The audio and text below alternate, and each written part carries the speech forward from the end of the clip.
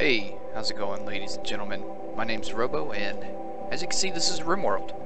And today, we're going to go through a pretty short tutorial of, well, I say short now, but this is probably going to be pretty long, but it's going to be broken down into multiple videos with different sections.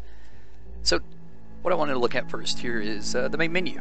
And the reason I want to make a tutorial is because the game itself kind of not necessarily has a complexity to it, but has a steep learning curve, and in a sense it doesn't really present itself well at the time. Of course, this is early access and it's in alpha. This is the 14th update, as you can see at the top left, 0.14.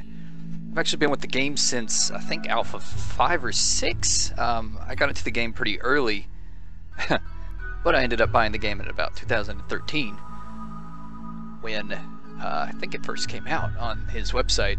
Don't quote me on that. I think he's been working on this game for a while, but it's been at least, you know, a couple, 3-4 years that I've been into this game now. So the first thing we're going to look at here is, I just want to do a very brief overview of everything but the new colony button. Of course, on your options you have all of your settings here. You can go through and look at this all in your own.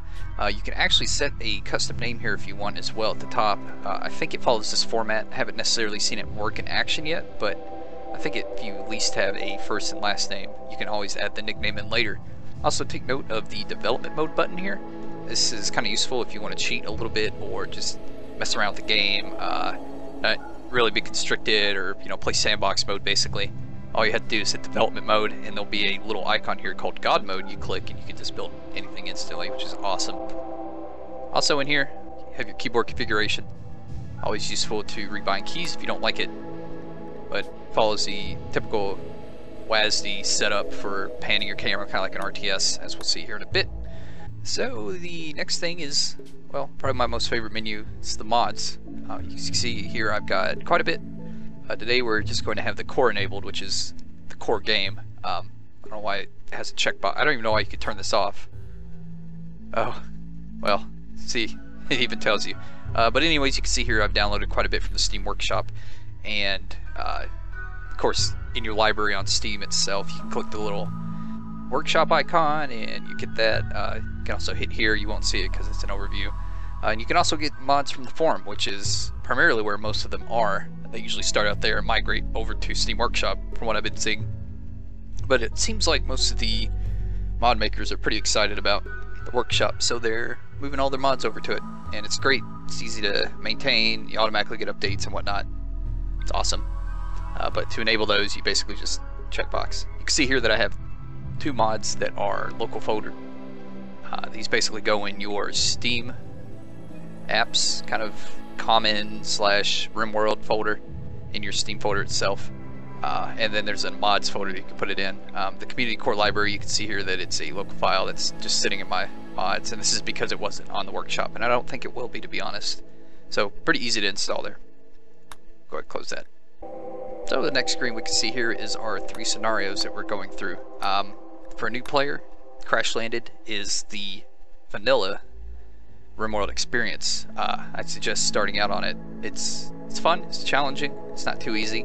If you do want something a little easier, I've actually made a easy start here. And this whole system is the scenario creation that was added in Alpha 14, which is great. You can go down here and actually see that we can edit pretty much anything. If I want to give myself 200 medicine, then boom.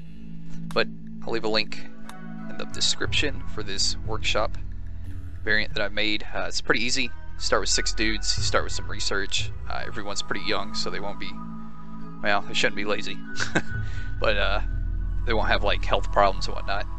You also start with a good sum of stuff and some chickens just to help you, have sustenance throughout the winter and whatnot. But we're just going to choose Crash Landed for now. This next screen, this is pretty self-explanatory as well. Kind of. Cassandra Classic on rough difficulty is pretty much your standard, again, vanilla RimWorld. It's what the game used to ship with, but these 3 storytellers are all different, and what they basically do is they will make a timeline that exponentially increases the difficulty of the game. So pirate raids will get stronger. You may get stronger events happening, like crazy climate changes and whatnot.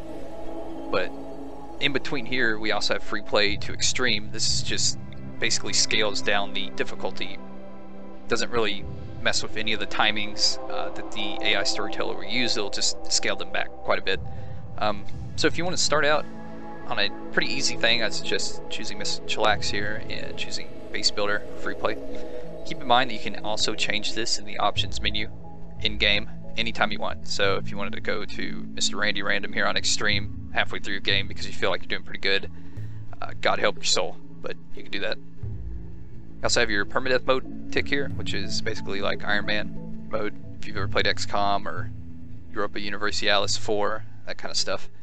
But to start out, I would suggest maybe Miss Chillax on Base Builder. But the standard RimWorld experience here, if you like kind of a tough game, is rough. It's not going to be easy though. The next screen we see here, we just have a world creation. The seed thing's kind of like Minecraft if you ever played that. Just a string of words that will always generate the same type of map. We'll leave our size standard here. You don't really need to mess with this too much. It'll just change how big the world is. I guess it gives you more options if you want that. We can see here we've got a pretty interesting mushroom-shaped world. Different colors here represent different biomes, so we have anywhere from ice sheet, tundra, deserts. Looks like we got extreme desert. Didn't even know that was one. We also have temperate forest, which I suggest starting at. It's probably the easiest, most balanced. We have tropical rainforest, large arid shrubland, sorry. And then we just have, that's basically it, and a boreal forest. I think, to be honest, the temperate forest is like the mid-range when it comes to warm climates, and boreal forest is the mid-range when it comes to cold climates. So whichever one you want to kind of delve into, both have their advantages and disadvantages, and they all have different animal types as well. So expect to see more kind of woolly, larger animals in the colder, and you know, maybe snakes and cobras and all that crazy crap in the desert, for example. But just gonna pick something easy here. You can also go into the modes here, and of course this is just biomes without anything. Also have elevation. It's going to pretty much determine how many mountainous areas that you'll see in the map. We also have the rainfall. Not too much. Again, just how much it rains. So it may affect your solar panels because they won't be able to get that much sunlight. Temperature, kind of important. Usually go to full and just kind of look around for pretty mountainous kind of areas. Let's take a look. You can also see the elevation and all these stats at the top left, so I like to take kind of a higher elevation because it usually spawns with more mountains and stuff that I can dig into. We'll select a site. Now on our next screen, this is perhaps the most important of all of them. This is actually selecting your colonist. And we can see here that we have a random assortment of people. You also have the randomize button, and you have the option to mess with their names, which I thought was pretty cool. So change them to whatever you want. There are mods that allow you to tweak all of these settings, change the names, change how they look and whatnot. I'll leave a link to that in the description as well. It's called Prepare Carefully, and it's actually been updated for Alpha 14, sort of, by the mod maker. Still waiting on a full compatibility mod, but it works for now. Great mod, to be honest.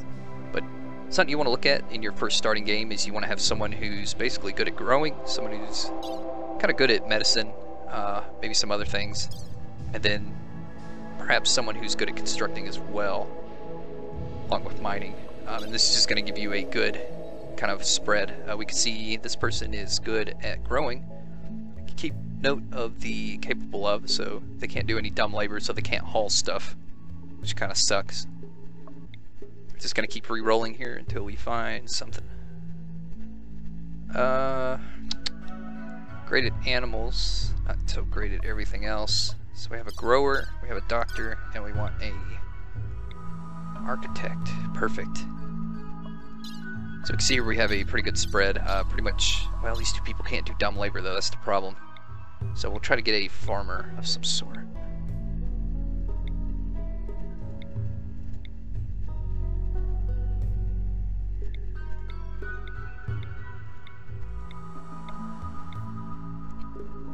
There we go. Awesome. For some reason, a scientist is great at growing. I don't care. I'm not going to question it. She's also great at research, so when she's not growing, she can research stuff for us. And capable of nothing.